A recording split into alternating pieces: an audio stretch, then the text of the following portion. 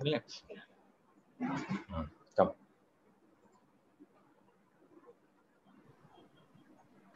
Come, Dhruti.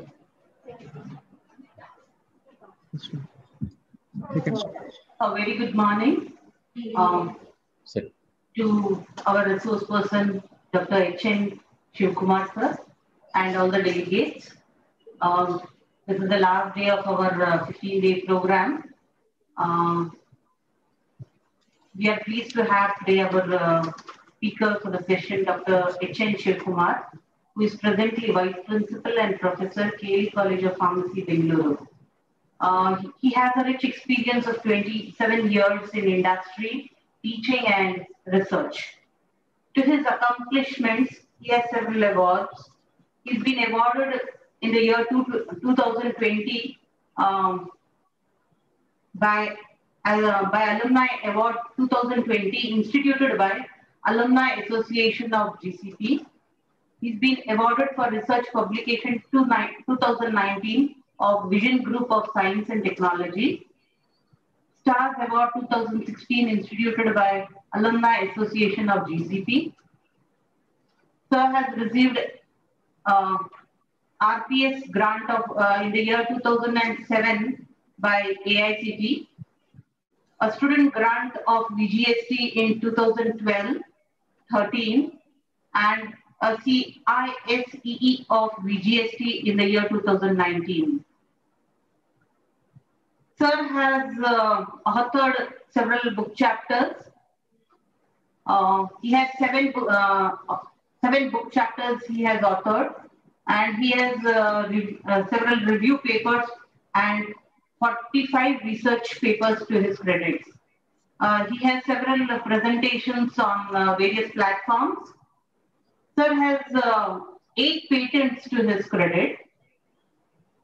He's a member of Karnataka State Pharmacy Council and Association of Pharmacy Teachers of India. With this brief introduction, I welcome you, sir, for this program. With this, sir, I hand over the session to you. Yeah. Thank you, ma'am. Good morning, everybody. Thank you, Masa Reddy, ma'am, and Dandgi, sir, for the opportunity, in fact. Yes, and all my colleagues of Kelly University, especially Department of Pharmaceutics, to provide me a podium for me to deliver the talk on the topic transdermal drug delivery technologies. I'll be focusing on some of the basics, especially, which will be useful to teachers to begin with on this particular domain. And later on, we'll see what are the technologies available in transdermal drug delivery. What are the advanced technologies which I encountered personally, and I do have a non-profit research organization. I work with it very closely, called Institute for Drug Delivery and Biomedical Research. Where we focus only on the area of focus is topical and transdermal drug delivery. Okay, so you are welcome to have a look at the website and just give your views and thoughts. So that is the thing. Like anyhow, if required, I'll be sharing. You can directly contact me. I'll be sharing the details of the organization. It's located in Bangalore. Yeah. To start off with, yeah. So we work exclusively on what you can call it as broadly as non-invasive drug delivery, because I did my postdoc at University of Mississippi, where the lab itself is called as non-invasive drug delivery laboratory. Okay, so when it comes to a non-invasive drug delivery, it includes a portal of entry or means of entry into systemic circulation, wherein without pain or any concern of invasiveness. Okay, so all those will come under non-invasive drug delivery technologies. So first and foremost among them will be the transdermal, and other domains which I'll not be capturing today will be pulmonary, nasal, ophthalmic, as well as buccal, and even one more domain is sublingual, which we are working right now. So these broadly can be categorized under what you can call it as non-invasive drug delivery systems, or whatever you can. Yes, that is a specialization of this laboratory where they worked on certain advanced technologies. And these are the pictorial representation of some of the systems which have already made into the market. And I'll be dealing each one of them in bit detail or bit depth in my presentation. So what is the need of the hour? Okay, always we are looking for alternative methods for administering drug to improve the performance, convenience, as well as patient compliance. So there are a number of electromechanical devices such as inhalers are one such examples which have already made into the market. And we are also looking for safety is the first as per the FDA norms. So they should be safe enough and easy to use. And at the same time, many of them should be affordable to regular use by anybody in need of a treatment. So this is the main need of the of non-invasive drug delivery. So in this, and these are some of the examples over the last 1 decade, technological advancement have made drug delivery devices. Okay, they come under drug delivery device, safe, compatible, and affordable, making non-invasive or minimally invasive also. Some people call it as minimally invasive drug delivery a reality. Some of them already come into reality. I'll just exemplify some of them and some of the examples which I have encountered so far where they've already reached the market, some of these. So those are the niche areas which I thought I'll just highlight today in my presentation. So the first and the foremost, as I told you, will be the transdermal drug delivery, where what is transdermal drug delivery? Transdermal delivery, as most of you being teachers also will be knowing, involves transport of any therapeutic dose of medication through intact skin. And that's what I've not mentioned there. Okay, because there may be topical preparation also which are applied on wounds.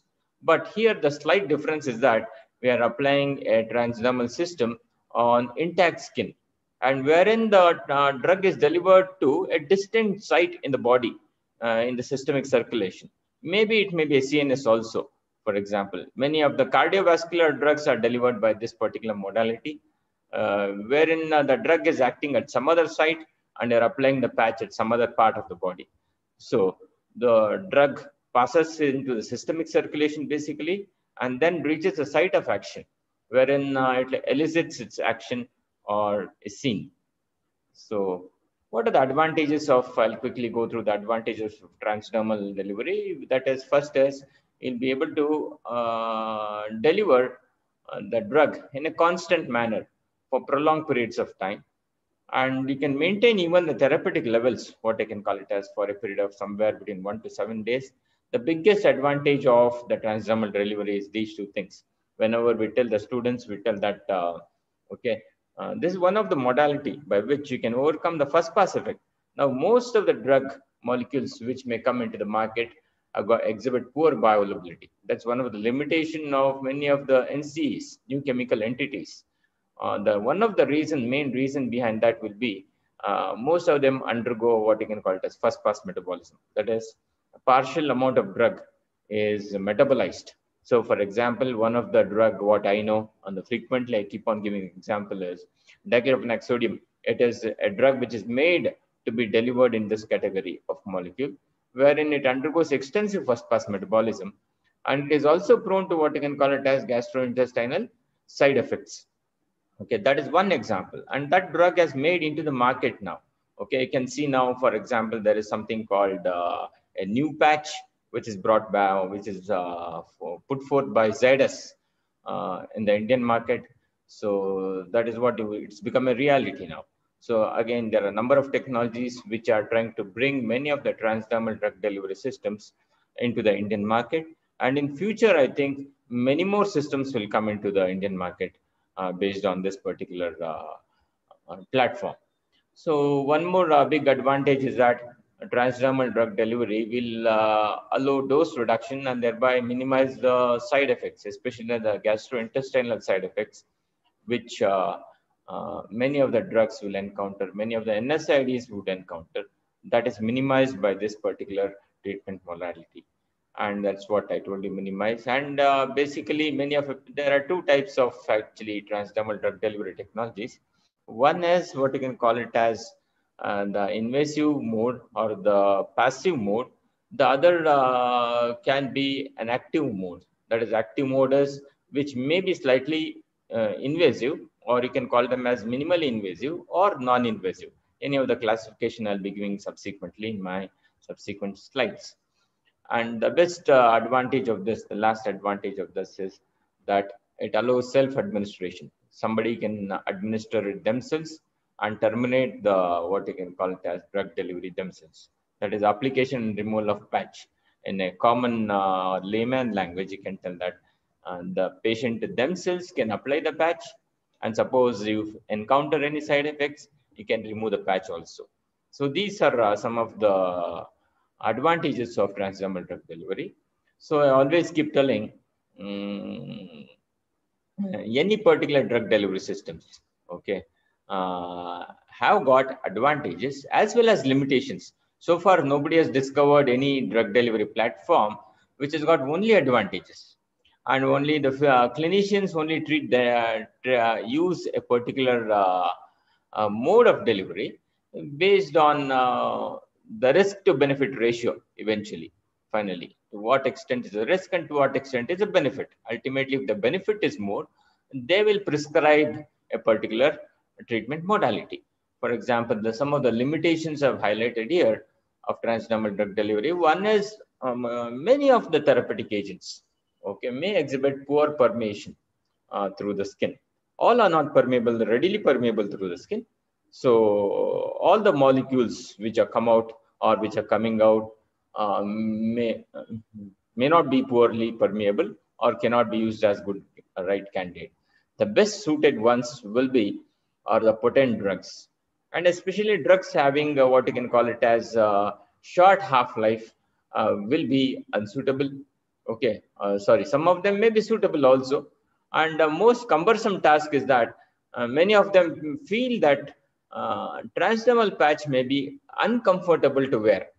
Okay, they always feel they are putting up a bandage on the skin.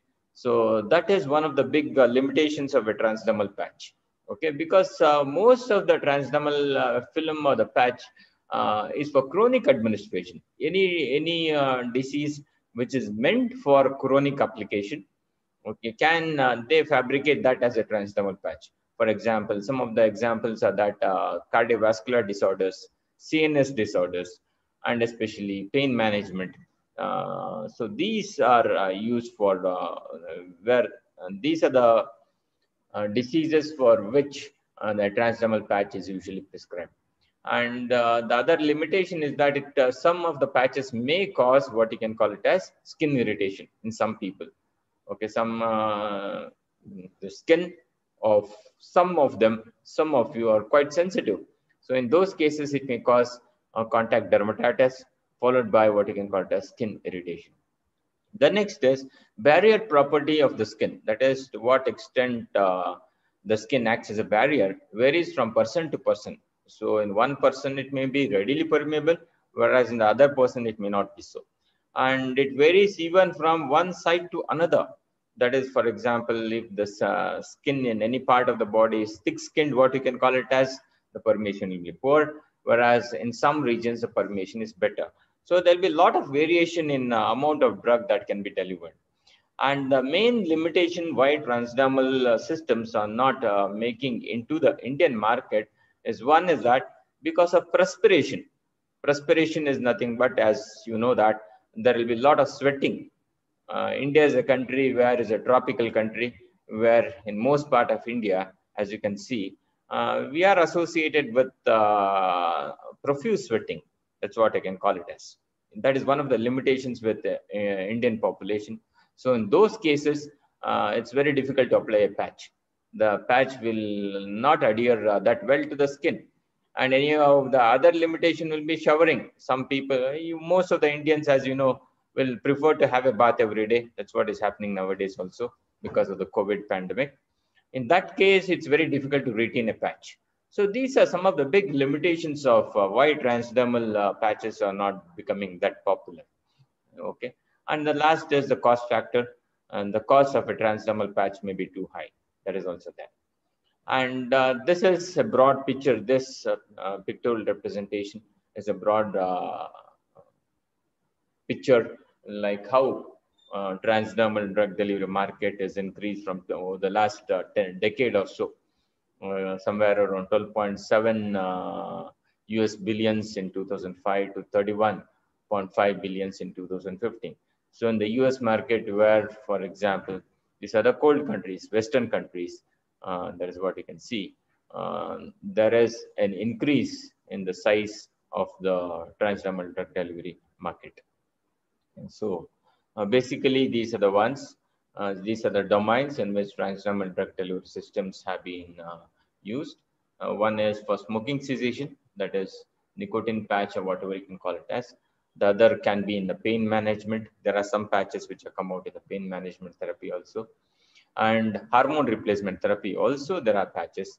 And cardiovascular is one domain where a number of drugs, companies are trying to launch a number of drugs in this particular domain.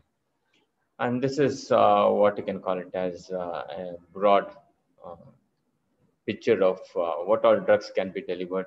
And you can see that the majority of the component will be fentanyl patch. Fentanyl citrate is the one molecule which is used in management of pain, chronic pain, or whatever you can call it as severe pain, what even the uh, cancer patients also encounter. So that has got a huge market, as you can see, followed by nitroglycerin. Nitroglycerin also is a drug, as most of you know, that it undergoes extensive first-pass metabolism. For other than that, estradiol patch also is used. It also has a good market in the current Indian scenario, as well as abroad, global market, what I can call. So when it comes to the basic again, like these are the different layers of the skin across which the drug has to penetrate or pass through before entering into the systemic circulation. So the outermost layer, as you can see, is the stratum corneum, followed by viable epidermis, followed by dermis, and the subcutaneous tissue. So the drug, if at all it is applied on top in the form of patch, has to pass through the stratum corneum, pass the viable epidermis in order to reach the blood vessels. That's the whole path what the drug has to take. And it has been found over a period of time that stratum corneum, which is the uppermost layer or the outermost layer, which measures somewhere between 15 to 20 microns in size, that is a major barrier for formation of most of the therapeutic entities. So once the stratum corneum is, the drug is able to traverse or pass through the stratum corneum, it easily passes through the viable epidermis as well as the dermal region and reach into the systemic circulation, okay, and eventually reach into the site of action. So these is one of the method by which, so stratum corneum is the outermost layer, which usually offers a formidable barrier for formation of most of the therapeutic entities. That is what you mean by the barrier properties of the skin. So by one or the other methods, so scientists are looking by which you can disrupt what you can call it as stratum corneum, so that they can deliver the drug directly into the systemic circulation. That is a thing like. So when it comes to what are the different paths of transdermal permeation, three paths are broadly identified. One is intracellular route, or the intracellular pathway, they call it as, wherein the drug can pass through the corneocytes. Corneocytes are the cells of the stratum corneum. Okay, they're basically keratinized cells. They're dead cells, what I can call it as. So some of the drug molecules pass through this cell, as you can see, the arrow mark, the one in the green. Okay, they pass through the cells. That is known as intracellular pathway. Usually, most of the hydrophilic drugs pass through this particular pathway. Then the other one more predominant, what you can call it as you can see here, is the intercellular route or the intercellular pathway. So here what will happen is, as you can see, the entire stratum corneum is like a brick and mortar arrangement. That is, the corneocytes are nothing but the bricks, and the mortar okay, or the filler, what is there, is the lipid. So it is made up of intracellular keratin. That is what is the thing like. The cells are filled with keratin.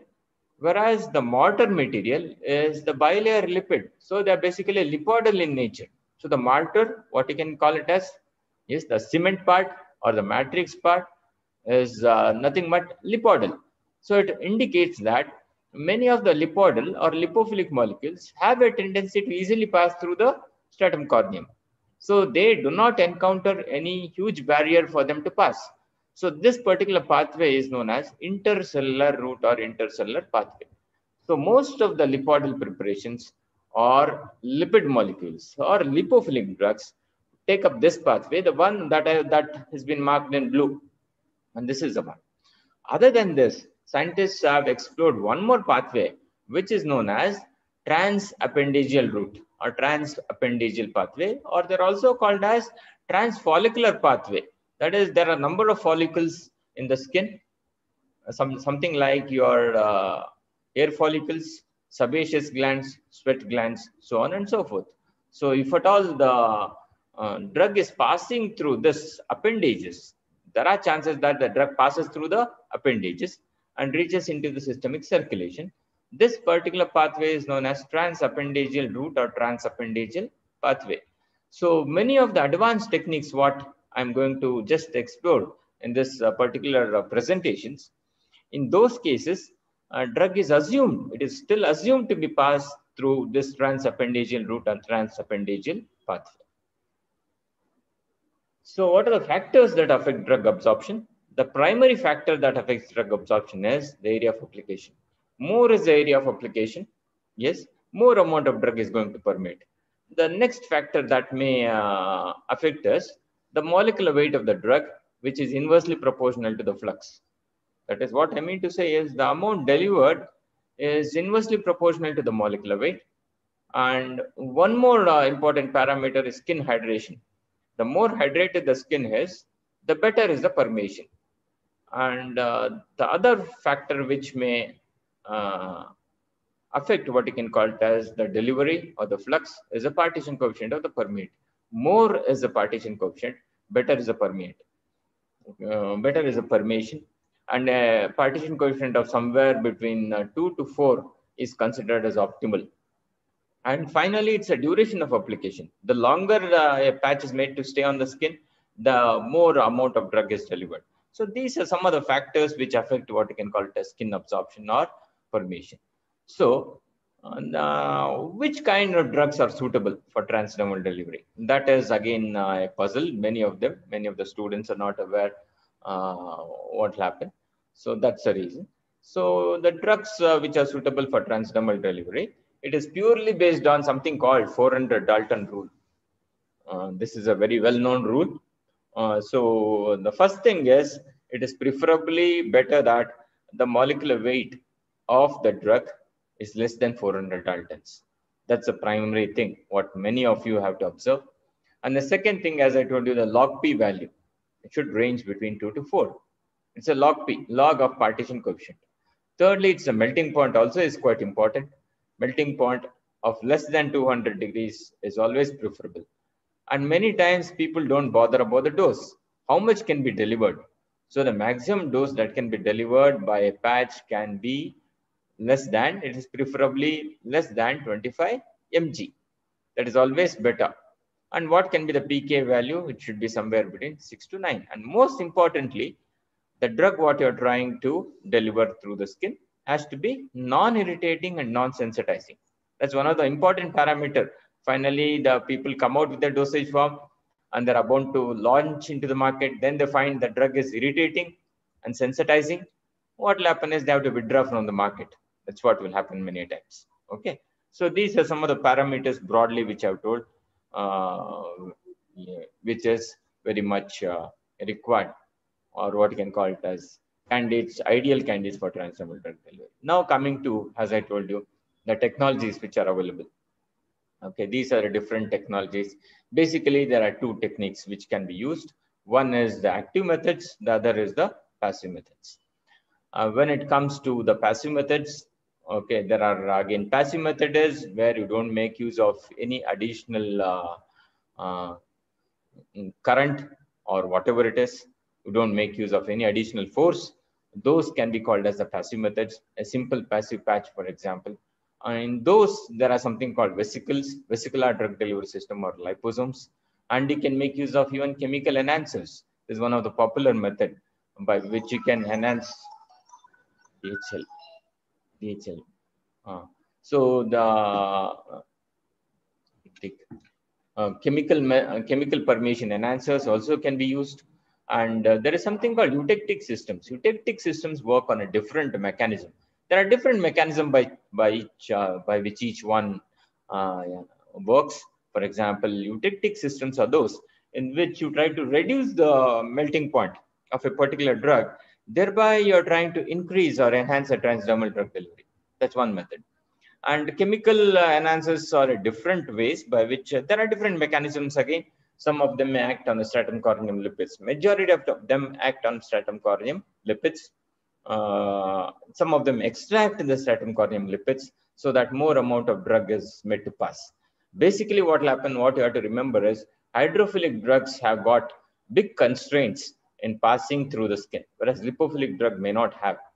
Other than that, there are liposomal systems. Prodrugs is one approach. Prodrug is again a chemical approach. If none of them are what you can call it as favorable, none of them work in your case, prodrug can be one of the approach wherein you try to increase the length of the carbon chain.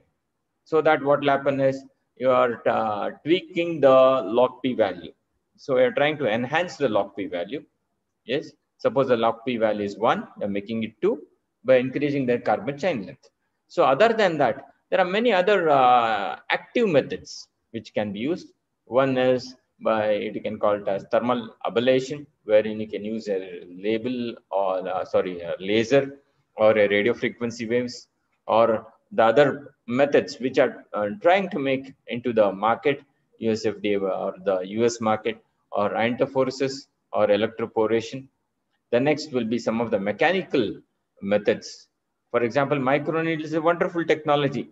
I have some exposure on this particular domain where microneedle technology is one of the technology which can be used for certain drugs. Other than that, you can make use of injector wherein you are trying to bombard the drug at a high velocity, or you can even make use of ultrasound.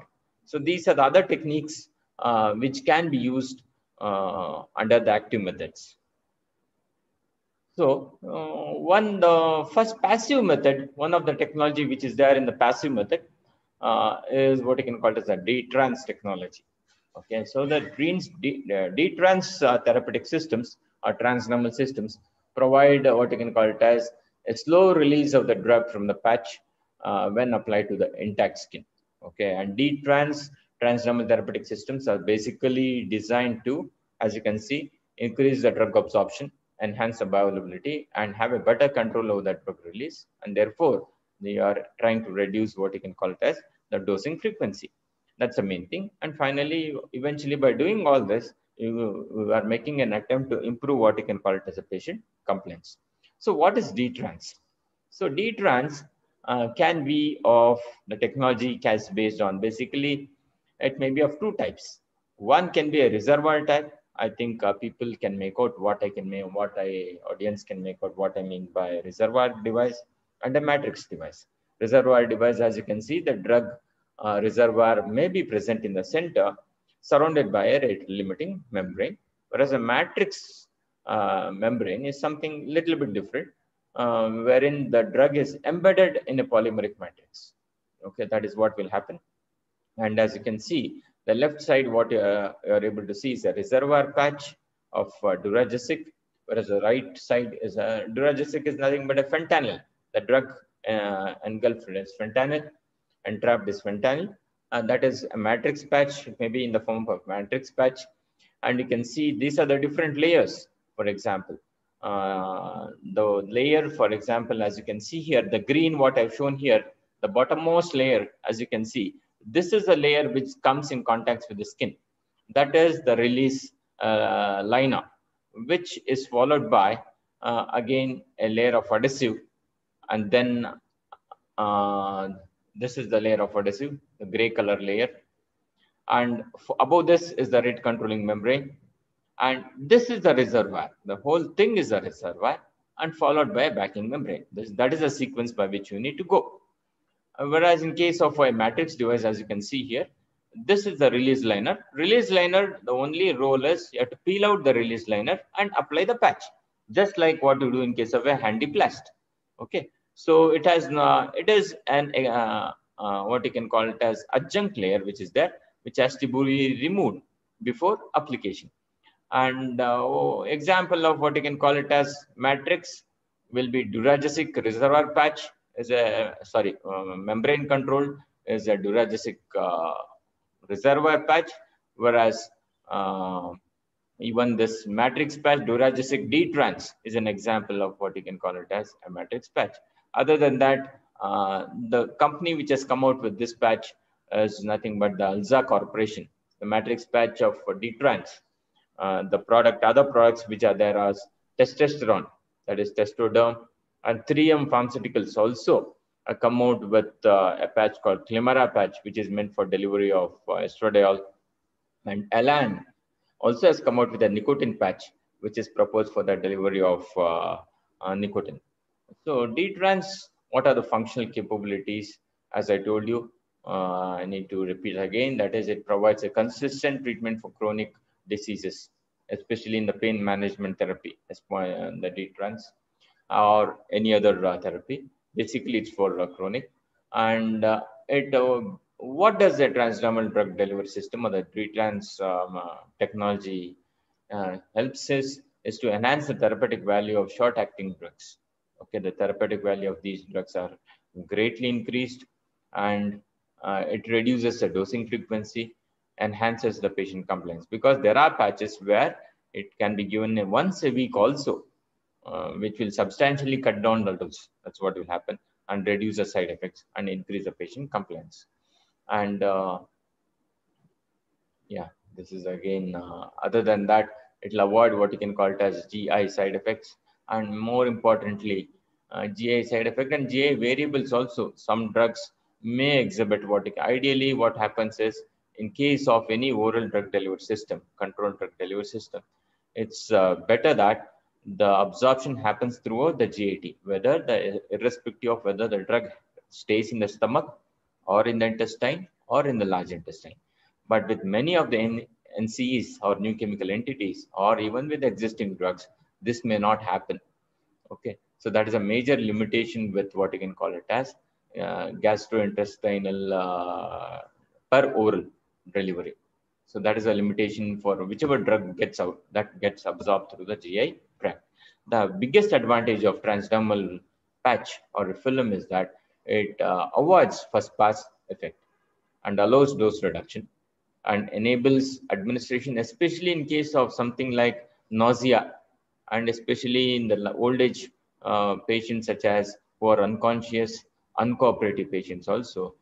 This can be a boon in those cases. The other few more advantages of the D-trans technology is that it is non-invasive because it's a passive patch, and there is a low risk of complication and pain-free, suitable for outpatients, no transmission of blood-borne diseases, which may happen in case of injections, and it enables controlled drug delivery and minimizes the peak and troughs in the blood levels. That provides a sustained therapeutic efficacy. So these are some of the advantages of the D-trans technology, and thereby it minimizes the side effects. And this is a slide which again depicts what are the advantages of a passive patch or D-trans technology. It can be removed easily, permitting dose termination. And it is suitable for unconscious and nauseating patients, and reduces the number of clinical visits and cut down the treatment cost and allows cessation of the therapy. These are some of the advantages. And but as I told you, all the drugs may not permeate readily through the stratum corneum of the skin. But there are certain compounds which can improve the delivery of the drug through the skin.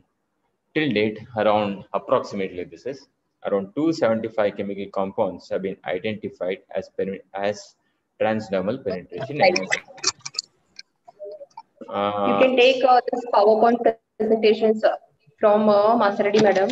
He told. Hmm? Hello. For me.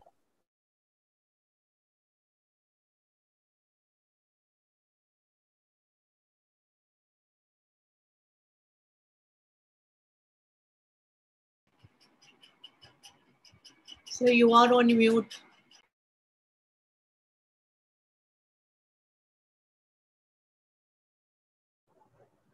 Yeah. So more than 275 chemical compounds have been identified as transdermal permeation enhancers. Some of them I've just listed out, some of the important ones. The first one is called as ozone, which is known as loracaprim. The other one is dimethyl sulfoxide. Even ethanol is a very good permeation enhancer. Other than that, polyethylene glycol, propylene glycol, some of the fatty acids. And there is a compound called TPGS, that is vitamin E derivative. That also is a wonderful what you can call it as solubilizers as well as permeation enhancers. Other than that, the compounds such as transcutol and some of the surfactants can be used as permeation enhancers. And these can be used when the permeation of the drug is hampered by the skin. That is what will happen. Permeation enhancers are proved to be less. However, many times what will happen is skin permeation enhancers are proved to be less successful to deliver what you can call it as hydrophilic molecules.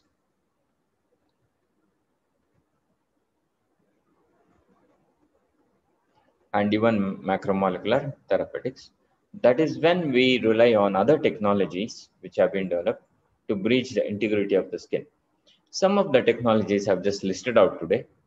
One is iontophoresis, which is based on the current. Iontophoresis and electroporation is based on the current, whereas sonophoresis is based on ultrasound waves. And the last one is a physical method, as I told you, which involves disruption of the stratum corneum using minute needles called microneedle technology. So one of the technologies which have been which has come out, uh, which has been commercialized, which was commercialized, is called as the E-trans technology. So E-trans technology, this is again based on the current, wherein we use a very minute current, 0.5 milliamps. Maximum is 0.5 milliamps per square centimeter. That is the maximum amount of current which is bearable, which does not cause any what you can call it as burns, wounds, so on and so forth. That is a bare minimum amount of current what is used. So that is used to transport the drug across the skin. So it uses an electric agent through the skin for local as well as systemic delivery. And the E-trans technology uses current to deliver fentanyl for management of acute pain, such as post-operative pain. That is for a short duration of time. Many of these cannot be used for chronic application. That's what one has to remember. It is only for short period of time. That is a iontophoresis, for example, if I remember, we run the studies for a maximum 6 hours. That itself is maximum. And so, what is a prerequisite for iontophoresis? This is a principle that is involved in iontophoresis. And as you can see, this is the electrodes. Basically, what it is composed of are the two electrodes, what you can see here and here. And this is the positive electrode, and this is a negative electrode, which is connected to a miniature battery. This is the battery controller, which will control what you can call it as the current. Sorry, which will current the current. Okay, to maximum of 0.2 to 0.5 milliamps. So, and basically, as you can see here, and the positive electrode will drive the drug that may be positively charged. That's what will happen. On the contrary, a negative electrode will drive the drug which may be negatively charged. So it basically acts on the concept of electro-repulsion. The major driving force for all this will be electro-repulsion. So the patch is applied, and you are applying a defined amount of current. And by using the anode, that is what is a positive electrode, you are driving the positively charged ions, or a cathode to drive the negatively charged ions. Accordingly, I have listed the drugs here also. You can see some of the positively charged drugs. Example is lidocaine, fentanyl, and sumatriptan. Sumatriptan was one of the recent drugs which got the approval from US FDA. And similarly, there may be negatively charged drugs. Some of the drugs which have been tried are ketoprofen as well as diclofenac. Okay, we had done some extensive work on diclofenac sodium in our laboratory. Yes, at Kelly, Bangalore, for a PhD student. That's what I remember. Yes. So, E-trans mechanism. So that is the basic mechanism by which the electrically assisted or electrically mediated transport. It involves several processes, such as electromigration, electroosmosis, electroporation. But the major concept is electrorepulsion, which is going to act. And this is the mechanism that is, this is the actual equation. As you can see here, R is equal to TD into I into M divided by ZD into F. This is this equation that governs the flux or the drug delivery. Eventually, what will happen is the equation zeroes down to R is directly proportional to I. R is nothing but the flux or the amount of drug that is delivered is directly proportional to the amount of current that is applied. But the maximum amount of current that can be applied can be around 0.5 milliamps per square centimeter. We cannot exceed this because it is an amount that can be clinically bearable. Otherwise, it may cause irritation and other side effects. And one point everybody has to remember this: all these aggressive active methods can be used only for a shorter duration of time and not for any chronic applications. Okay, so this is what you mean by the E-trans mechanism. Whereas the others are constant. For example, as you can see, TD is a transport number, M is a molecular weight, ZD is the charge of the ion, and F is a Faraday's constant. So this is a bit of electronics that is involved. And what are the components of E-trans? I'm just going to briefly tell you. That is, one, it requires a battery source. You require a miniature battery. We also tried to build in a battery system here. It's almost similar to the one what is depicted in the subsequent slides. So the source of the electrical charge will be a miniature battery, similar to the one what they use in watches, for example, is very miniature batteries which are made. And you need a donor electrode, and a donor electrode or a delivery electrode, you can call it as. Delivery electrode can be an anode or a cathode, depending on the charge of the ion what you are trying to drive across the skin. And there will be the other electrode called as counter electrode. And there will be a drug reservoir, which is basically hydrogel. Why it's in hydrogel? Because water is the best conductor of electricity. You're making use of an hydrogel. Other than that, you need a placebo hydrogel also, or a conductive one. So E-trans basically was developed for delivery of fentanyl for treatment of acute pain, both for home as well as clinical based therapy. Nowadays, they're not allowing the home therapy. It's only the clinical based therapy because of the side effects that patients are known to encounter. That's what has been seen in nowadays when the sumatriptan patch was launched in US FDA. So the application requires intermittent or on-demand dosing and fairly rapid onset of action. So whenever you require a rapid onset of action, you go for this particular modality. And E-trans was designed to completely integrated what you can call it as quasi-disposable product, where the drug compartment is disposable, whereas the battery and the electronics part are reusable. So you go on filling the reservoir. That's what I mean to say. The reservoir can be refilled, whereas the battery can be retained. That is one type. Or there are what you can call it as disposable patches also, which some of the companies, even in India, what I know, are trying to push into the market. But because of the regulatory issues, they're not able to bring it into the market. That's the main reason what is the limitation of these technologies. In spite of all this, they are simple to use as passive patch, and therefore increasing the conveyance and market acceptance. That's what will happen. So this is what is the components of major component of what you can call it as the antiphoresis system, that is the E-trans. One is the power source, electrodes, formulation, and the outer housing and adhesive. And I've just got a pic of how it looks like. So this was the first patch, what you can see, what was developed by ALZA Corporation. ALZA is nothing but a company which brought about a number of novel drug delivery systems. And it is and I would like to tell that one of the lady who was working for ALZA Corporation is in Bangalore. She was there, and right now she's moved on to other companies.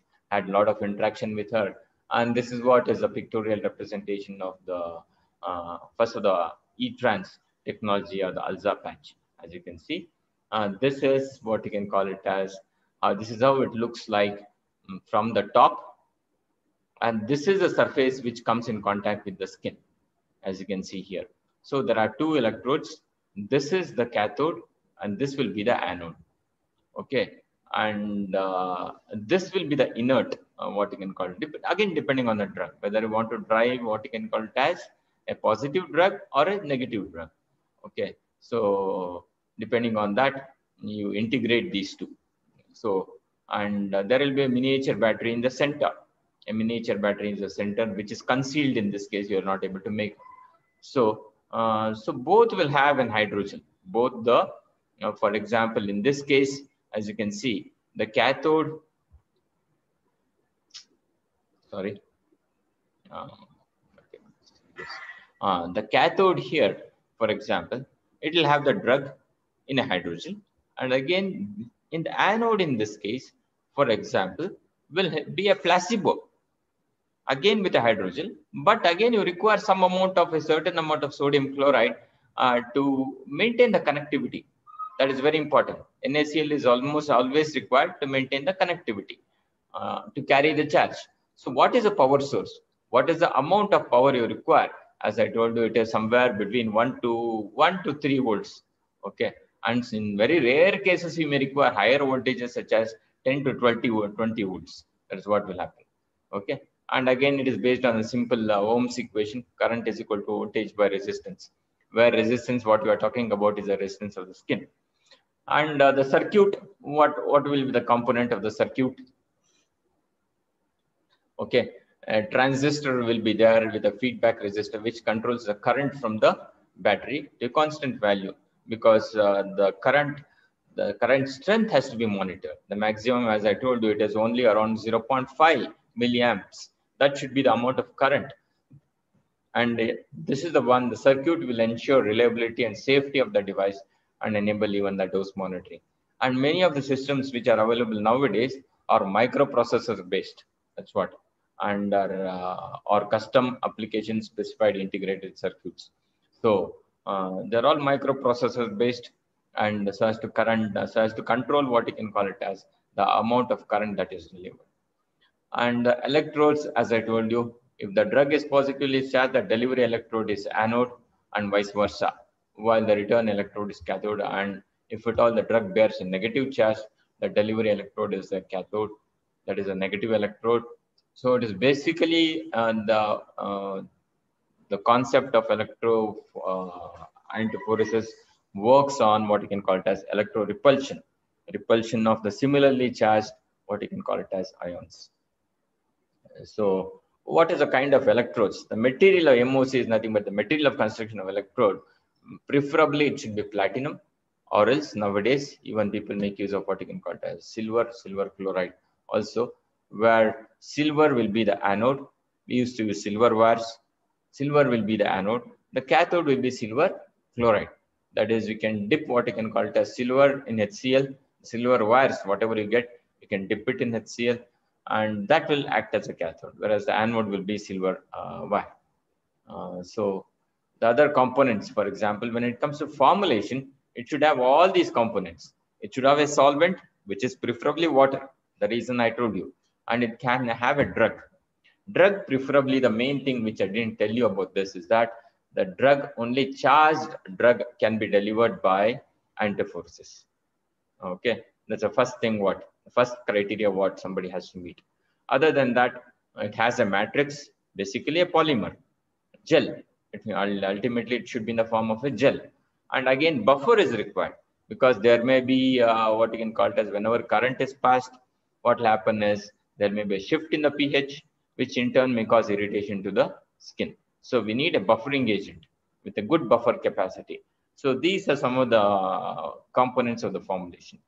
And again, when it comes to the your part, that is the formulation part, the other considerations which had to be looked into are, one is the drug solubility and stability, whether it is stable under the applied current, biocompatibility. And as I told you, water is a solvent.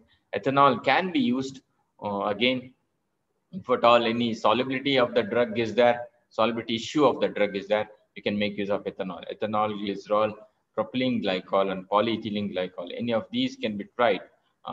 Suppose you need to make use of them. So drug attributes, this is very important, especially for this.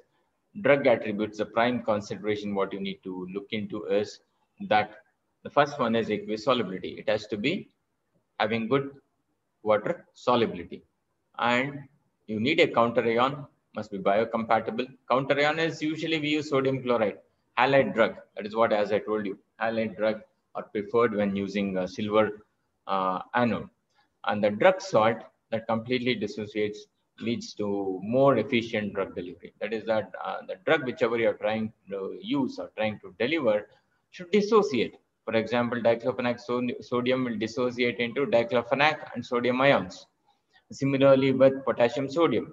So similarly with naproxen sodium, something like this. And they should not alter what you can call it as the pH drastically.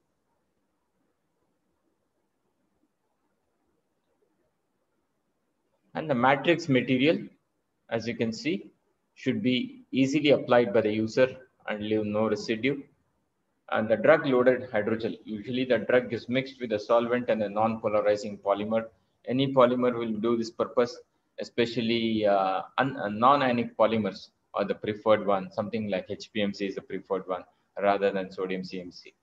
And the drug solution loaded into an absorbent porous material, such as a cotton wool or a hydrophilic fabric or a porous film, that will form what you can call it as the placebo electrode. Again, the hydrophilic polymer are incorporated into the fabric to improve what you can call it as hydration kinetics. Other than this, and these are the other criteria what we need to look at, wherein whenever, for example, drug solubility profile unit has to be done, and the pH of maximum stability of the drug has to be identified, and skin is perm selective. Perm selective is the isoelectric point of the skin is found to be around 4. So accordingly, the permeability of the skin changes with the pH. That is what I mean to say as perm selective. As pH increases, what will happen is the skin gains a negative charge. That's what will happen. Okay, and cationic drugs are better delivered at basic pH. This is what you can call it as a thumb rule.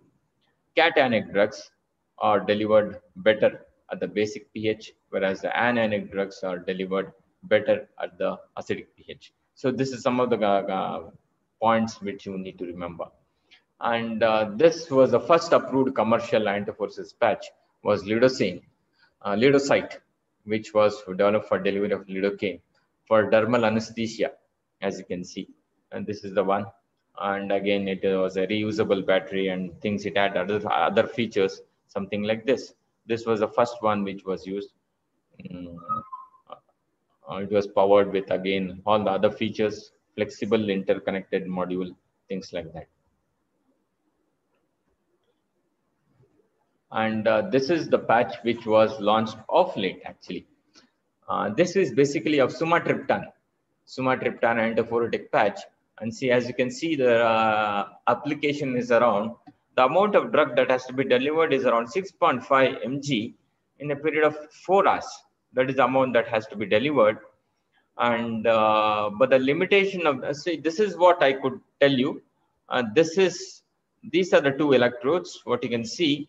And this is the battery operated what you can call it as battery, the miniature battery which is there, which can be activated by using an activation button. And these are the 2 electrodes One is the medicated pad, wherein you can apply the gel, and this is what you can call it as the salt pad, where it is a simple placebo gel. But what used to happen is, in case of security patch, patients used to wear this and sleep. That's what will happen, okay, many a times. And so what will happen is, it usually causes severe redness, pain, and skin discoloration and blistering. And these were some of the limitations what they could observe with the security patch. And there are other patches which are known as, which can be used in clinics, for example. Some of them I have exemplified here. One is Foracer and the other is Duple system. These are the ones what you can call. This is a bigger system which the doctor himself will monitor, as you can see. Yes, there's a, and this will even monitor the dose. What is the maximum dose it can be applied? It will even monitor the current. So all these features can be done. One is Foracer and uh, Duple. So these are the two systems which can be used. Other than that, antiphoricus is the one which is almost made into the market. Other than that, I'll just brief about the other techniques. One is electroporation. The difference between antiphoresis and electroporation is that here we use high voltage pulses. The pulses are very high voltage, but for very short period of times. That is for few seconds or milliseconds. That's what is done to increase the transport of the skin. The technique creates what you can call it as pores to increase the skin permeability. That is a basic mechanism that is underlying this electroporation. And other than that, the techniques, other techniques, briefly I would go through. There's something called liposomal technique also, liposomal technology, wherein people use what you can call it as liposomes or neosomes to deliver the drug across the stratum corneum. And here people use different words and different nomenclature for this. They're also called as ultra deformable liposomes, or what you can call it as flexosomes also is one of the word that is used. As you can see, these are the micelles, and these can be rendered ultra flexible. They are made highly flexible by using flex enhancers. Okay, they are made ultra flexible so that you can see the drug passes through the mortar, and see that is how it is delivered through the intercellular pathway. That is what will happen. So they become so flexible, so they pass only along the lipoidal pathway. That is the proposed mechanism, and these are known as ultra deformable liposomes or flexosomes. So this is one more what you can call it as drug delivery technology, almost a passive one, which are known as micellar drug delivery technology. And other than that, there are ultrasound or sonophoresis is also, it is also called as phonophoresis, which is involved in the drug transport.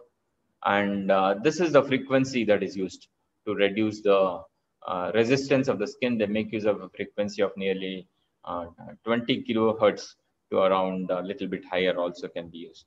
And this is a sonophore, which is approved by US FDA again for the clinics for local dermal anesthesia. Again, dermal anesthesia, a clinician will apply this. Okay, again, the patients are not allowed to use it themselves, by themselves. Yeah, anything happen?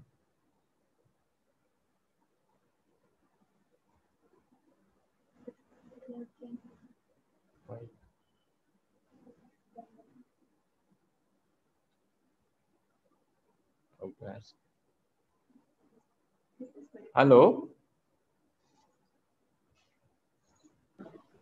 Hello? The slide is, I'm not able to change the slide, I think. I think maybe internet issue. Yeah. Because there are some people who are logged in from here. My slides are not changing. Please give a try also. Yeah. Shivakumar, Dr. Shivakumar. Yeah. What you do, just come out from the slide sharing, screen sharing, and again rejoin. Okay, I'll do that.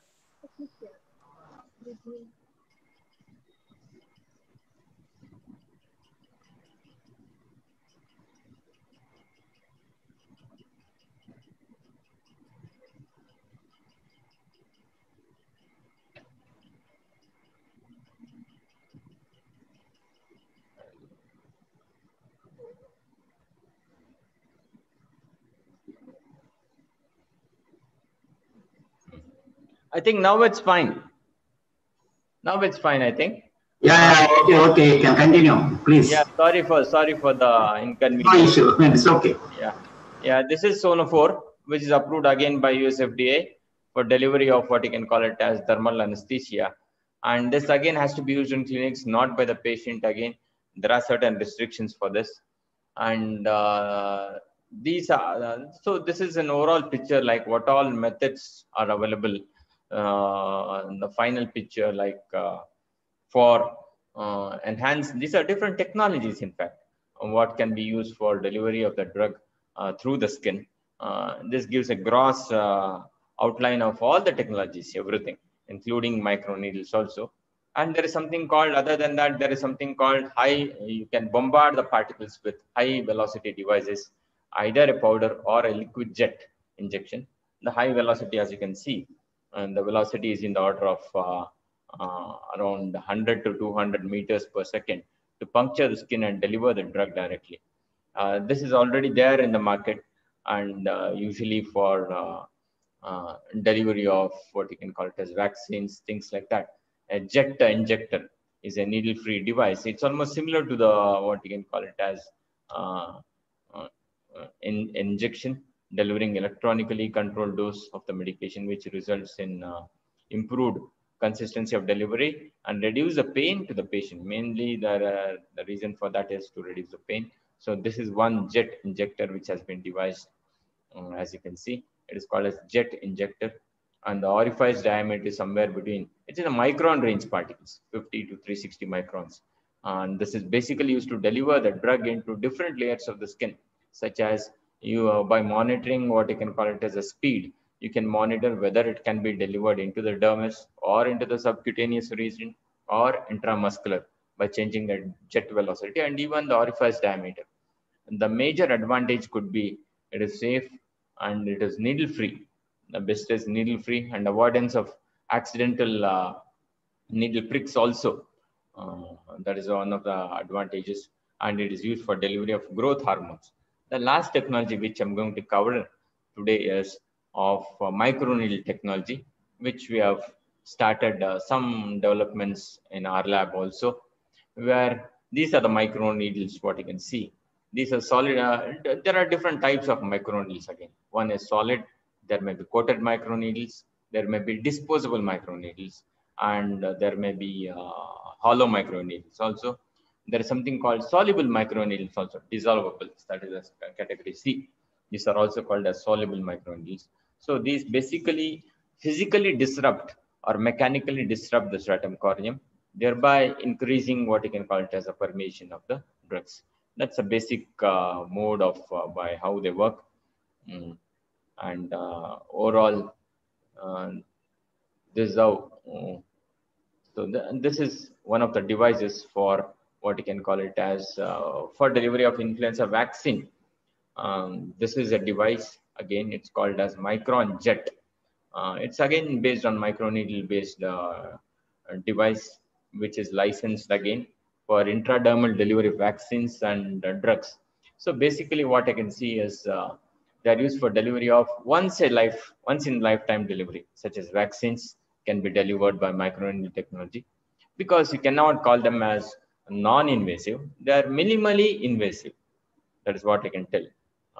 They are not totally free from invasiveness. So with this,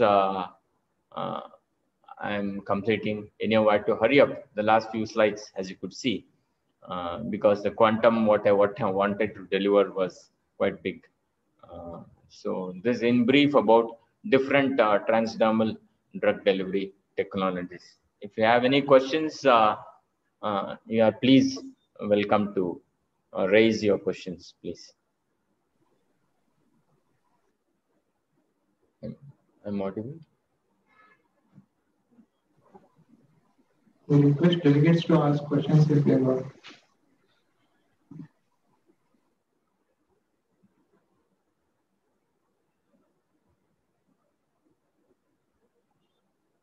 Delegate side. Sir, I have one question. Yeah, please, ma'am. Sir, So if we are preparing some nanotechnology based delivery systems like vesicular systems or nanoparticles for the transdermal deliveries, that Okay. we can prepare some vesicles or nanoparticles and then we can incorporate into the gel or the patch form. So Okay. what would be the particle size required to effectively cross the stratum corneum for effective delivery of the drug? Particles. Yeah, I got your point. I got your point. Madam, there is no proof till date where nanoparticles have been delivered through the skin. That's one thing what I wanted to make it very clear to most of the audience. Particular delivery is again a question mark. Nobody has proved with what you can call it as using any advanced technologies that particles can be delivered through the skin. Again, as you were likely told, it can be a nano gel or a liposomal technology you can make use of, where you can say as ultra, you can see here, ultra deformable liposomes, Yes, wherein, yeah, this can be one of the treatment modality what we can look at, where it is called as ultra flexible. You can make use of something called flex enhancers, the yes, flexibility. Yeah. And you can make use of some of the surfactants itself as flex enhancers, flex, F-L-E-X. It is not flux, it is F-L-E-X, flex. yes. So you can make them more flexible. In fact, liposomes can be prepared and the bilayer lipids can be rendered more flexible by using some of the surfactants. Example is sodium cholate and sodium deoxycholate.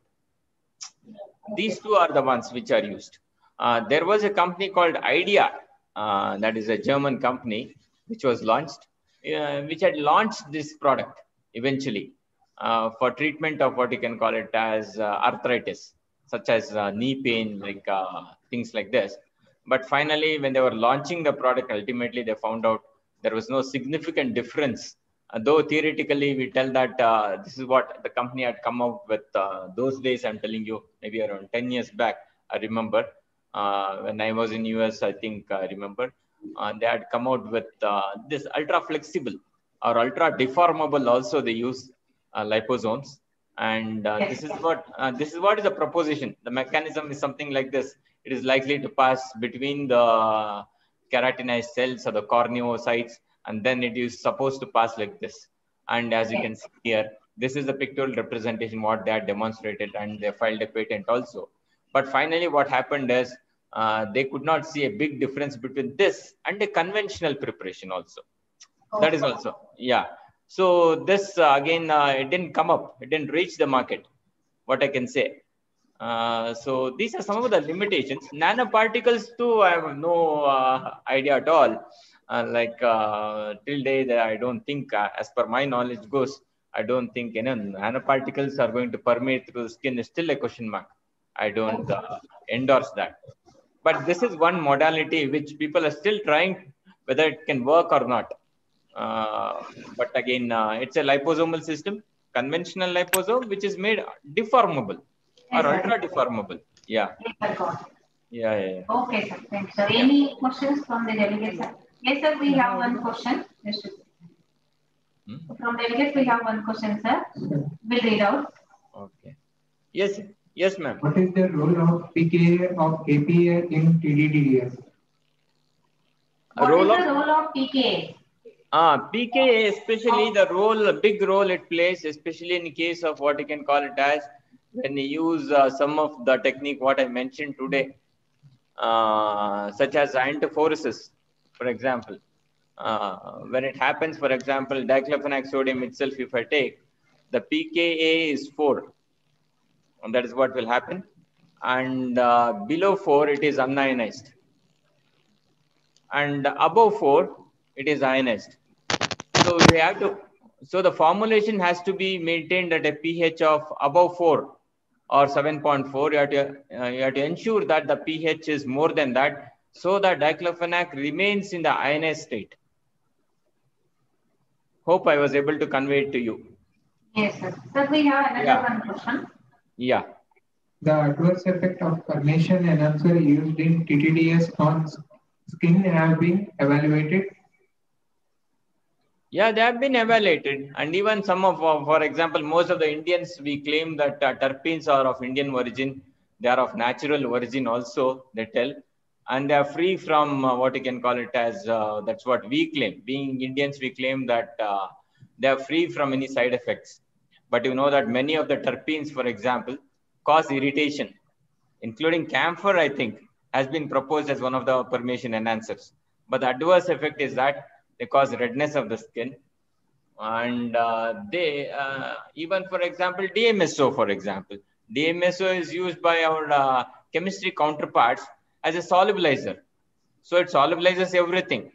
So there are what you can call it as potential of the chemical permeation enhancers to what you can call it as to damage the skin.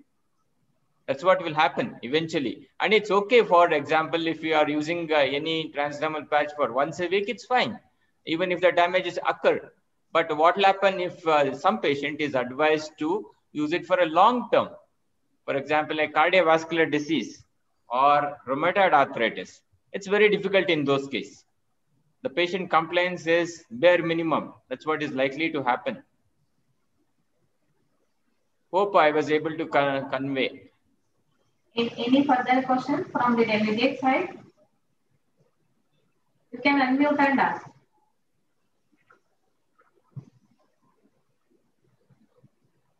Okay, no questions. Sir, I, Dr. Archana, on behalf of KD College of Pharmacy and my own behalf, thank you, sir, for accepting our urgent invitation that we did with you yesterday. Yesterday only we requested you to fill up this morning session, and without any delay, you accepted our invitation. Thank you, sir, for that. That's what we can say the expertise. And in this session, sir has touched upon many aspects of the transdermal drug delivery systems, which includes the advantages and limitations of transdermal drug delivery systems, pathways of drug permeation, then factors affecting skin absorption, different approaches used in the transdermal drug delivery systems, with some commercially available products, and also the formulation considerations. So once again, I thank you, sir, for your kind cooperation and spending your valuable time and expertise with us. Thank you, sir. Thank you so much.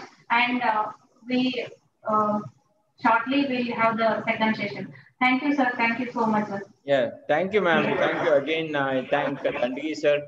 I thank Rajeshwari, madam. I thank the other my colleagues of the pharmaceutics department for the opportunity, in fact. Thank you. Yes, thank you. Thank you, one and all. Please take care. Yes, sir. Thank you. Bye. Okay.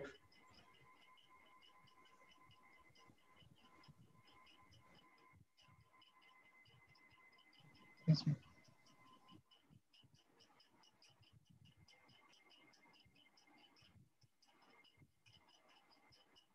This first session for the morning.